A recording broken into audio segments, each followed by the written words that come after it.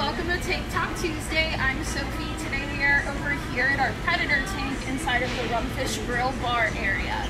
Today we're going to be talking about our emperor angelfish, this beautiful blue, yellow, and black, a little bit of white as well, fish inside of our tank. It's one of the beautiful species that we have in here.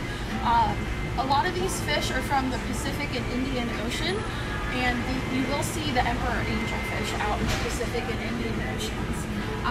When they're little, they start out as a different color than what you see here with the stripes. They actually have more polka dots, more lines. It's very pretty. As they become adults, they turn into the colors that you see on our emperor angelfish here. And then also during mating, they will change colors too. Males are more aggressive.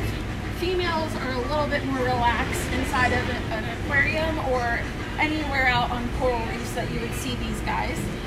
They have been seen in reefs on the Hawaiian coast. You see them throughout the Indian Ocean. They grow to be about 15 inches long, and they live to be about 15 years old. Here we feed these guys a variety of krill, shrimp, squid, little pieces of fish, all chopped up and prepared for them.